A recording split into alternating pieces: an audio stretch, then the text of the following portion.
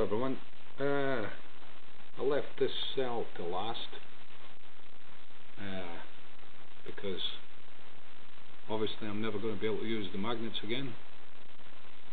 There are 48 magnets in this ring, this ORB. Now there's 8 sections to it. Now every alternate section has no power to it, so there's no power in this one, no power in that one. I think you get the drift. You can see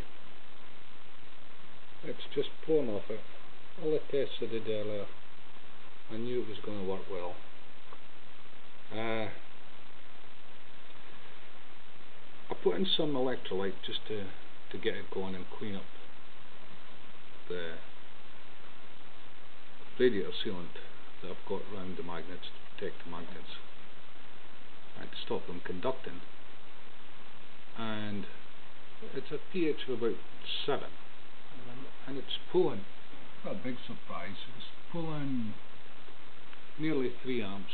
Now I didn't expect that. I thought it possibly an amp, so it was quite a pleasant surprise. Now then, to give you an idea of the size of these plates, they're tiny. There's the spacers, there's one between each one where the magnets are, and these are just slightly smaller than the magnets. So you can see that it's just this small area in the center. It'll be conducting the full force of the magnetic field all the way around.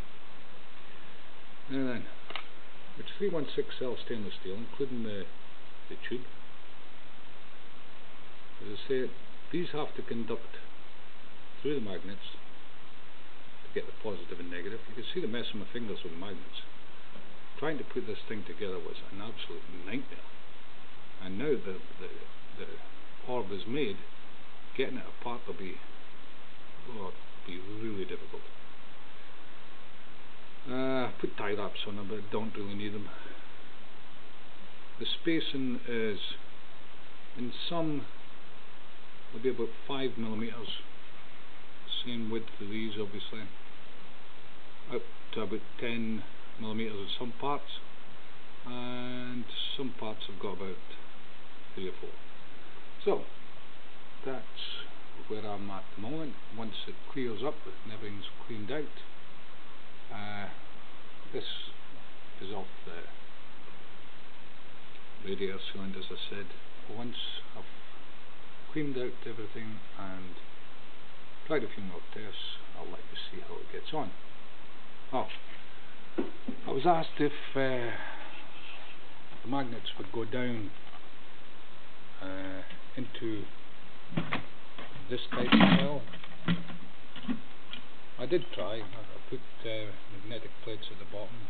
Perhaps I should have spaced magnetic plates all the way up the outside of these rods to help the field to travel down.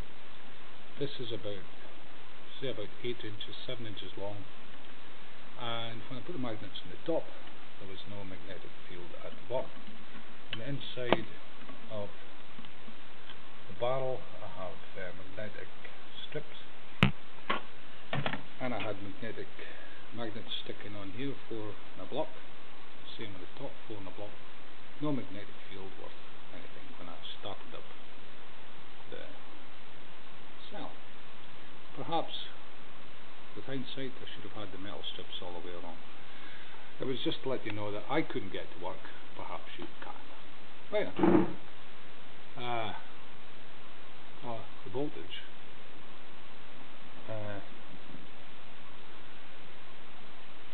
13.5 volts.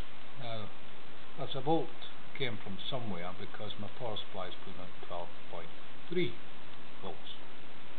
So it's generating something. I'll find out all the anomalies that I can.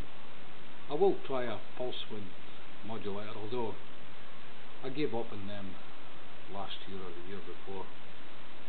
They just seemed to be generating more heat than the benefits I was getting out. But you never know with this one. I'll give it a try. I did try a transformer instead of the power supply, and the transformer started going hot, and my ampage was drifting from, at the time, 2 amps to 2.5 amps, up and down like a yo-yo. So I stopped using it. So I suppose that's it for now, and I'll get back to you when I've cleaned it out, and we'll see how it's doing. And if you've any questions, just ask. It must be one horrendous force field going around there. There's 48 magnets in total in the ring. So I suppose that's it for now.